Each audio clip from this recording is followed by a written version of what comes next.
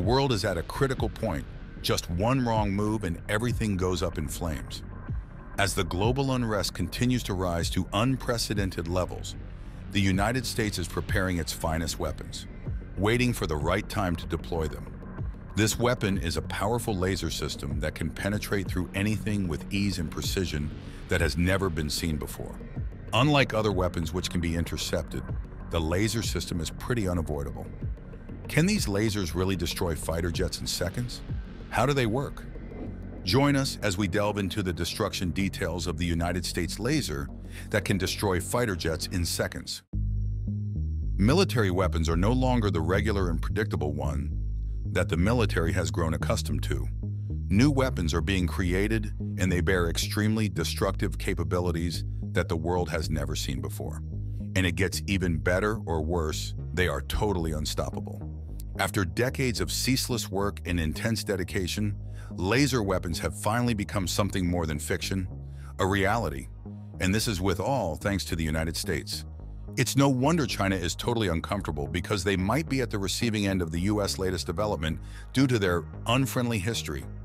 China has always been a technologically advanced country, and it continues to grow at a breathtaking pace by building powerful technologies of the future, directly threatening the United States' stance.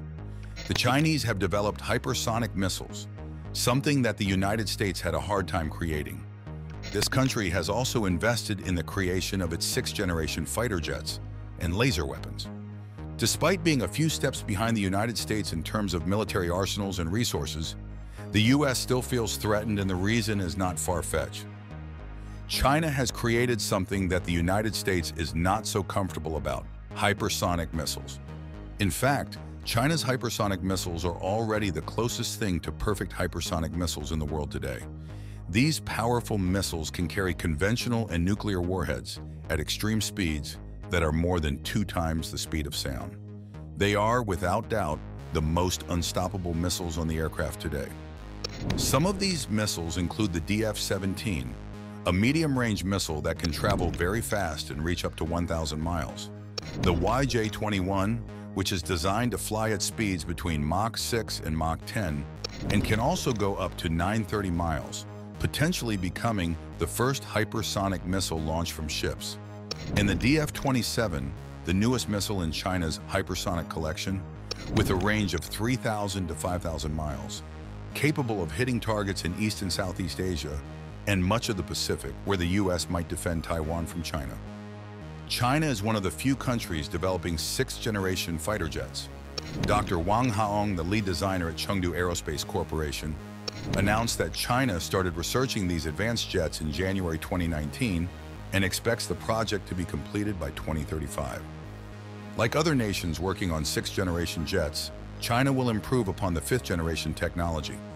For China, this means using the J-20, their most advanced fighter jet, as a foundation. The J-20's capabilities will be enhanced several times and then incorporated into the sixth-generation jet.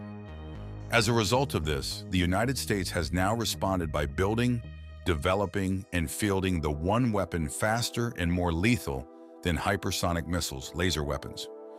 Lasers are a type of light energy, with lasers standing for light amplification by stimulated emission of radiation.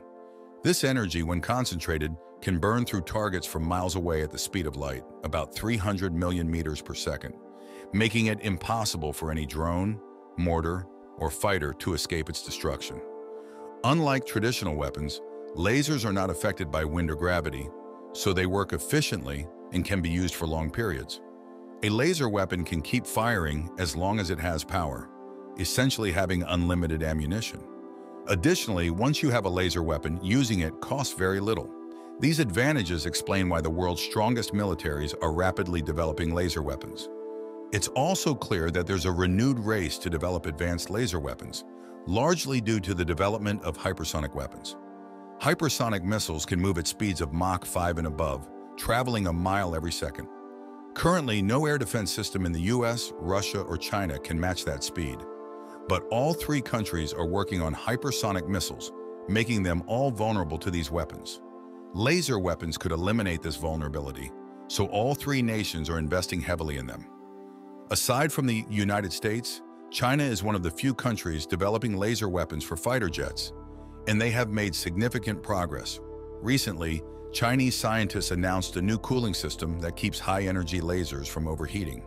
If China can make these lasers powerful and compact enough to fit on fighter jets, this cooling system could allow them to fire continuously and cause massive destruction. China has also announced their plans to equip its J-20 stealth fighter with laser weapons, which could greatly improve its air-to-air capabilities and offer defense against hypersonic threats. Chinese military expert Wang Mingliang said in an interview that the J-20 could also have the option to be manned or unmanned and control drone swarms, in addition to having laser weapons. The requirements for these laser weapons were announced in 2020, but China has been developing them since the 1990s, with examples like the ZM-87, which can disable enemies from over 9 kilometers away. Laser weapons could become the most powerful non-nuclear weapon on Chinese jets. They have an endless supply of ammunition and numerous advantages due to how lasers work. As a form of light energy, lasers can hit targets from miles away at the speed of light, about 1/8 6 miles per second, making them impossible to outrun. Unlike traditional weapons, lasers are unaffected by wind and gravity, allowing them to operate efficiently and continuously as long as they have power. If equipped with a cooling system, they can keep firing without overheating. Additionally, laser weapons are inexpensive to use since they only require power to operate. Russia began working on developing laser weapons even earlier, dating as far back as the 1970s. Russia had always had plans to use an aircraft-mounted laser as an anti-satellite weapon. Tests with a modified Bereev A-60 aircraft began in 1981, and after a long delay, the project was revived in 2003 under the name Sokol Echelon. From this, the 1LK-222 laser system was developed for the A-60, for which tests began back in 2009. Certainly, the use of each laser weapon would depend on the amount of power that is available to the fighter. Lower power lasers could detonate smaller missiles or blind sensors, while higher powered lasers can burn through larger missiles and fighter jets to take them out of the sky. All of these benefits and capabilities contribute to why world powers have their eyes set on these weapons. And while China is making some moves in the right direction, it is still American laser weapons that currently dominate the space. In 2016, former Russian Deputy Defense Minister Yuri Borisov stated in an interview that work to improve the A-60's tactical and technical aspects was underway, and that ground and flight tests of the weapon were ongoing. Today, the program is undergoing heavy modernization processes to help Russia get to the ribbon in the race to hypersonic weapons. The United States has been working on laser weapons the longest and is closest to achieving fighter jet-mounted lasers. However, despite their advantages, laser weapons are complex and delicate. No country has yet deployed a working laser weapon on fighter jets. These airborne lasers need to be durable, reliable, and able to withstand a high-performance flight. They also require a way to generate and store large amounts of electricity. Even if these challenges are met, laser beams lose strength as they travel through the atmosphere, and targets in clouds might be protected from the laser's impact, making this a significant drawback. To tackle these challenges, the U.S. has assigned its top experts to the task.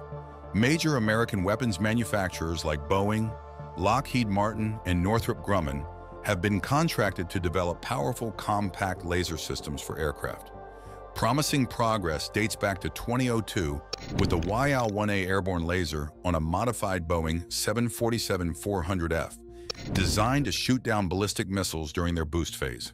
More recently, the Tactical Airborne Laser System project with Lockheed Martin aims to mount a laser weapon on a fighter jet by 2023.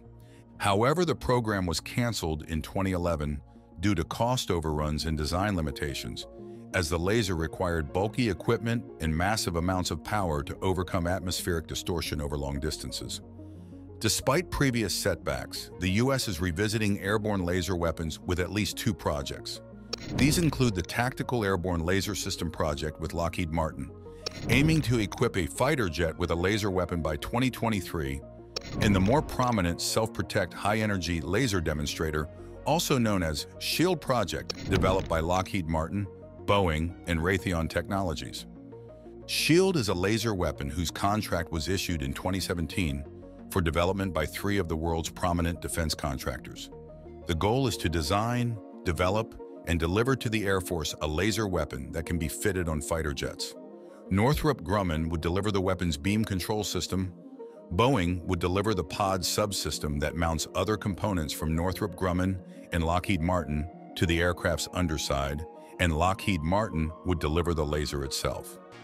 This laser is known as LANCE, meaning Laser Advancements for Next-Generation Compact Environments.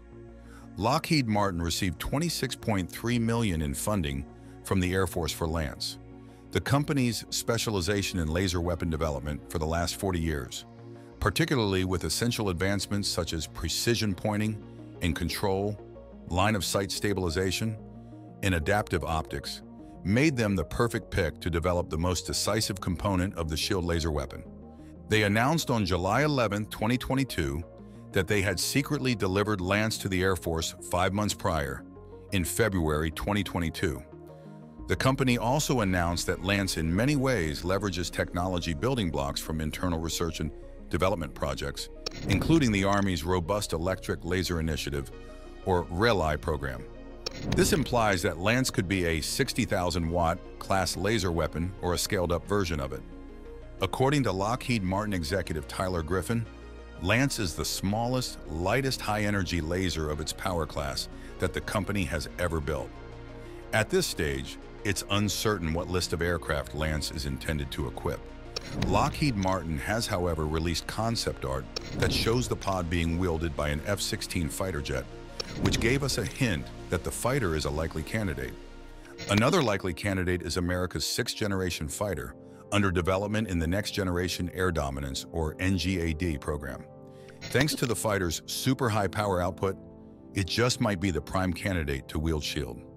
Even in the concept art of the American 6th-generation fighter released to the public, the 6th-generation fighter is being developed under the Next Generation Air Dominance program, or NGAD for short. NGAD is beyond just a fighter development program, though. It is the U.S.'s effort towards fielding a next-generation family of systems that revolve around the manned 6th-generation fighter. Many concept artworks have been released depicting what this fighter could look like and the capabilities it would have. These artworks usually point towards the fighter having a stealthy tailless design that incorporates a diamond-shaped wing with straight leading and trailing edges. The wing is closely blended with an elongated fuselage that features a single prominent chine line and tapers sharply toward the nose. Most importantly, the fighter would wield new advanced sensors, engines, networking, and battle management capabilities and weapons. Further proof is that both Lockheed Martin and Northrop Grumman, 2 companies working on SHIELD, have released concept artwork of the 6th-generation fighter. And in the case of the Northrop Grumman artwork, the fighter was using a laser shot to take out an airborne threat. Although the concept art from Lockheed Martin doesn't show a similar laser shot, it does share enough similarities with the art from Northrop Grumman to indicate that the artworks from both companies simply focus on different things, but indeed feature the same fighter with the same capabilities. From a stealthy design to advanced internal weapons and everything in between, airborne laser weapons could be the end of dogfights, of barges, of kinetic weapons, and of the rivalry going on between the US and China as one eventually gaps the other. This time, the United States is fully committed to creating a laser-equipped fighter jet. Laser weapons could eliminate dogfights, allowing pilots to focus on making the first shot from miles away, which would likely be a kill shot. This potential invincibility is why air forces and defense contractors are prioritizing laser weapons for aircraft. Let's talk extensively about the NGAD program that has the whole world buzzing. The Next Generation Air Dominance, also known as NGAD, is a United States Air Force project to develop a new set of air superiority systems to replace the Lockheed Martin F-22 Raptor. The main part of NGAD is a manned fighter jet called the Penetrating Counter-Air Platform. This jet will be supported by uncrewed aircraft, known as Collaborative Combat Aircraft, or Loyal Wingmen, through manned-unmanned teaming. The NGAD began with DARPA's Air Dominance Initiative study in 2014 and aims to introduce a new fighter aircraft in the 2030s. Initially proposed as a joint Air Force-Navy program, the two branches eventually created separate offices and programs. Though they share the NGAD name, the Air Force's NGAD is different from the Navy's. The Navy's program, called FT/AXX, has a similar timeline for fielding its manned fighter component. In April 2012, the Navy asked for information about a new aircraft called the F/AXX. They want it to be really good at fighting in the air and doing other jobs, like attacking targets on the ground and helping ships. It needs to be able to fly fast without using too much fuel and be hard to detect by enemies. They also want it to do things like refueling other aircraft, spying on enemies, and jamming their communications. This new aircraft will replace old ones like the F/A-18 Super Hornets that are getting too old to fly safely. It's kind of like how the F-35C replaced some old aircraft and works together with others. But this new one will replace the Super Hornets and work alongside the F-35C. Even though the F/AXX aircraft will be really advanced, the Navy doesn't want to say too much about it yet because it's still in the very beginning of being made. They might use a bunch of new technologies like better ways for the aircraft to connect with other stuff and smart covers with sensors built into them to make the aircraft faster and better at dodging things in the sky. They want the aircraft to be built in a way that lets them easily change the stuff it carries, like sensors and weapons, depending on what they need for each mission. This flexible design will probably depend on what kind of new engine the aircraft industry comes up with. The Navy and the U.S. Air Force are teaming up to make a new fighter jet that can fly really fast without using too much fuel. However, they don't fully agree on whether a special kind of engine technology called adaptive cycle jet engine technology can work well for a fighter jet that takes off from aircraft carriers. The head of the Navy, Jonathan Greenert, guessed in February 2015 that the new F/AXX aircraft wouldn't depend mainly on being really fast or hard to see as older aircraft did. This is because new technology makes it easier for enemies to spot aircraft and shoot them down with fast weapons.